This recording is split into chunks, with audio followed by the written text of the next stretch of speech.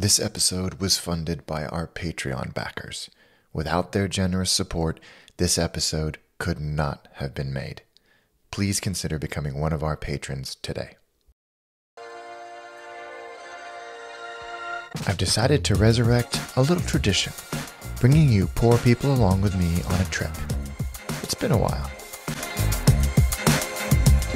The last time I did this was on a trip to the same place I'm going now, Oslo. And the reason I thought I would bring you along is that I'm going on a very, very, very new airline that I've never flown on before, Norse. They are a Norwegian airline born from the ashes of Norwegian long haul, and we'll talk about that a little bit later. It's not very often I get to travel on a new airline, so I thought maybe what the hell, I'll document it. And I'm going for pleasure, which is a weird thing for me. I don't do it very often. And yeah, like I said, it's not very often that you get to experience a new airline. They've only been flying really for just a couple of months on this route. They are a low-cost, long-haul airline, but they do this route between Gatwick, where I am now, and Oslo to keep slot rights, which is a complicated and expensive way for airlines to make sure they can keep flying in and out of cities. I'm at the My Lounge in the South Terminal, which has this wonderful outdoor area where I'm currently freezing my nips off. It's a nice little feature. I'm glad more airlines and more airports are doing this. It's nice to be able to get outside even when the weather is -2 as it is right now, but it's gonna be even colder in Oslo. So anyway, come along, we'll see what it's like. I have no expectations of this airline or this trip, so we'll see what we can see.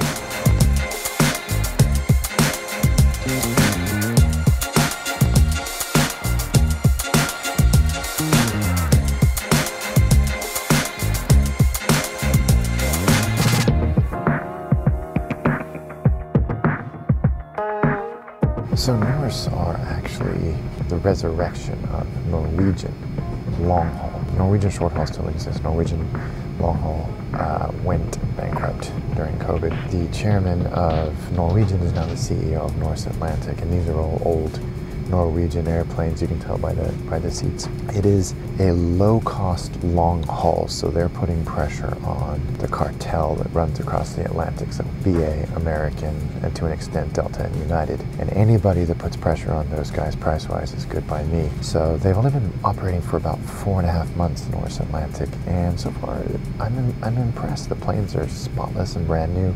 Everybody's very friendly. The seats are comfortable. There's no business class or first, it's just this cabin, this sort of premium fee. I don't know what the food's like, we'll find out. It's only an hour and 50 to Oslo, so I'm not expecting great things, but so far I think they've done a good job. And again, anything or anyone that is putting price pressure on those big boys that run the Atlantic is always going to get my confidence.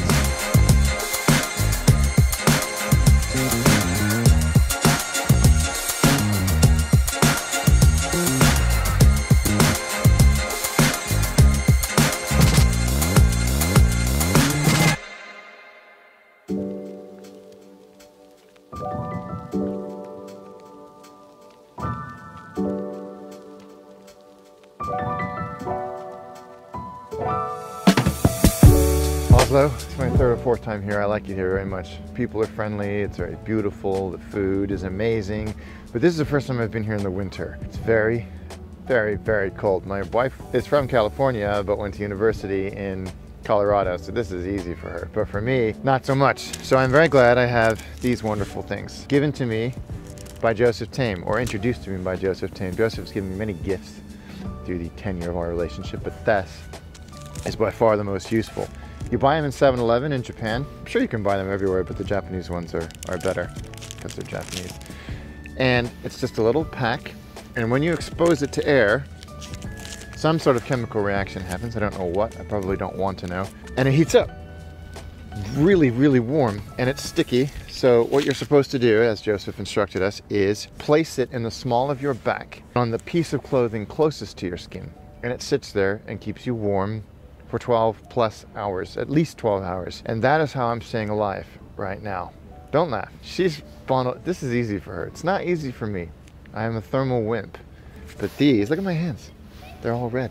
These are keeping me alive. I can't recommend them enough for cold or even moderately mild weather, if you're anything like me. Shut up.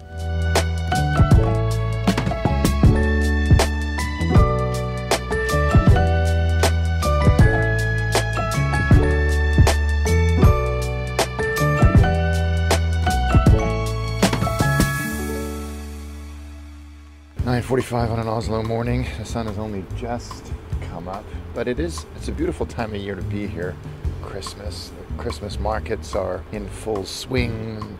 Glögg is being consumed at every angle, and they really kind of go large for Christmas here, which I love. I'm a big fan of Christmas. And there's always, as you may have seen from the Oslo vlog I did 5 years ago, great breakfast pastry options in Oslo. Our Northern European brothers and sisters have truly harnessed the awesome power of cinnamon and sugar as a potent breakfast combination. But this time of year, you get seasonal varieties like this beautiful Advent roll, whose name I mispronounced so many times in the bakery that I'm not even going to try and do it again. If you are from the west of England, you will know this as a revel bun, saffron bun. Saffron, incredibly, used to be grown in the west of England in Cornwall and Devon. And it's almost identical. It's a yeast-leavened kind of bread with raisins. They make it with currants in the UK. Unlike the revel bun in the UK, the Norwegian version is not made with cinnamon or sugar, weirdly. But it is delicious. It's only available this week, the week of Advent. So it's kind of a fun little diversion from the otherwise unhealthy relationship I have with anything starting with the word cannel, which is Norwegian for cinnamon.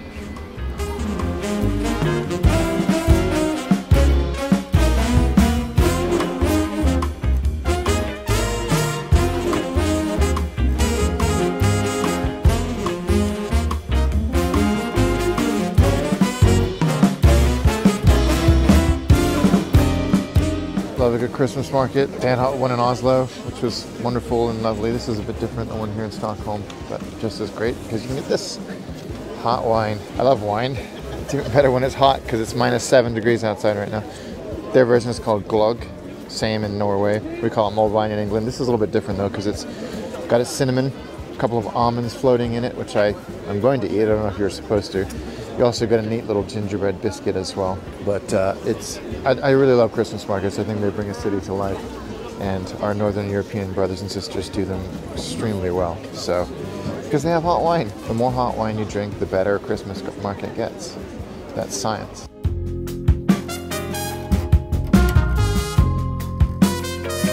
Well, like I said, it's great being in a new city, relatively new city. I've only been here briefly once in the past. During the holidays, we discovered those wonderful buns in Oslo, and I was pointed in the direction of this stuff here in Stockholm.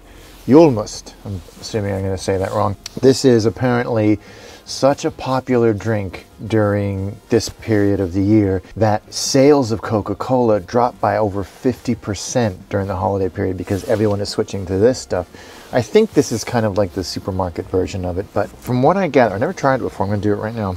From what I gather, it's a little bit like root beer, and the syrup it's very difficult to open. The syrup that it's made out of is only made by one company, but how it's then prepared by all of the various purveyors means it can taste quite different. But if you've ever had your grandmother's cough syrup, that's kind of what it smells like. Ooh, a little bit like root beer, a little bit like Dr. Pepper. It's nice, and apparently, I think Julmust means effectively not yet fermented, and from what I gather, people will buy this in December and then store it for a whole year and then drink it the following December, and it will have a completely different taste and maybe a little bit more of a kick to it. I don't know. It kind of feels like this is the kind of drink that would, but it's rather nice actually. I'm glad to be participating in another Scandinavian Christmas tradition. I'm going to make this a little mission of mine to do them all before I leave. Good stuff. Well played, Sweden.